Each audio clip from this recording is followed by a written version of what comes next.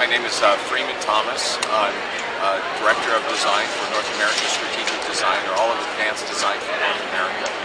Freeman, you designed the Airstream and the Interceptor. Tell us a little bit about each. Well, my team designed both of the vehicles. I have a very creative team out in Southern California and also here in Dearborn. And with these teams, we created basically two very different stories. And these stories really kind of reflect my alter ego. You know, with the Interceptor is a bad boy car. You know, it's traditional American architecture. It's got Ford Camera V8 from Ford Racing in the front, going up with over 400 horsepower. It's hooked up to a 6-speed manual gearbox. It's rear-wheel drive. The brakes are Ford GT brakes all the way around. The shape of and design of the body, it's basically got a high shoulder chopped roof.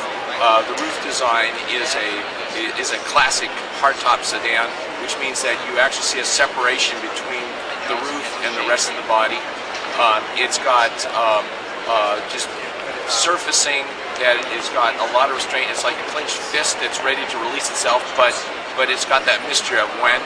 And it has the 3-bar grille that we've been developing for North American Ford brands, and it's done in a way that it's out of brushed aluminum, and it actually serves also as the bumper beams. Everywhere on the car it has what we call the squorcle. It's what we call the square circle, and if you go back in time with Ford, it's prevalent all the way back through history, but really became dominant in the early 1960s with the advent of the Mustang, the Thunderbirds, the Broncos, the Ford trucks, and it's really a Ford DNA trademark. So you'll see this element all through the car: the taillights, the headlights. You go inside the car, it's got the squircles on the seats. The seats are inspired from the Ford GT with the ventilation holes, except instead of roundlets, we have the squircle. It also has squircle instruments. The interior is made out of actual belt leather, so it's end cut, and when you cut it on end, it's actually caramel on the inside, caramel stitching. The exterior color, we call it Bronson blue. You know, a little bit of tribute to Charles Bronson and that kind of bad boy attitude. The interior we've called Boss Black. And we've got 22-inch wheels, polished wheels all the way around. Short front overhang, long rear overhang. It's a performance sedan. It's a take no prisoners type of design. The name Interceptor comes out of really from our police interceptors. It really says authority, and it says you know, CIA, FBI, mystery, get out of my way, and you know, it's a car with attitude. And that's the Ford Interceptor. How close to production is this car?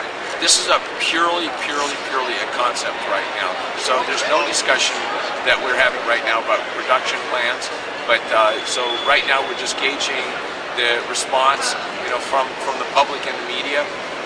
But what we're really happy about is that it seems to really resonate with everybody. Tell me one thing on this car that is not on any Ford that you would like to see come on Fords.